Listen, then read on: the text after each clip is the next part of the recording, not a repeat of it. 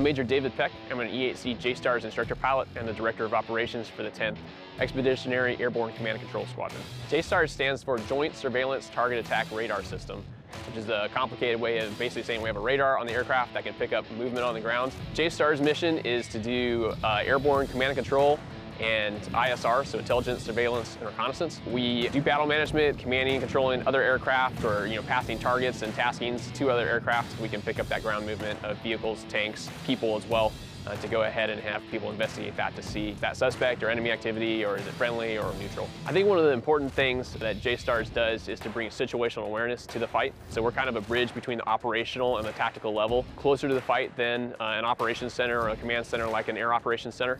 And so it's important that we kind of build that SA for individual assets, so fighters, bombers, search and rescue aircraft, help them to more expeditiously target a threat, or we can bring threat warning to those assets.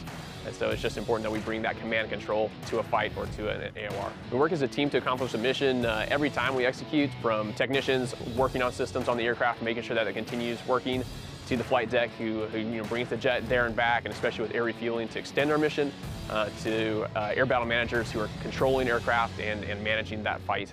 Have to work all together as a team to make sure it gets done.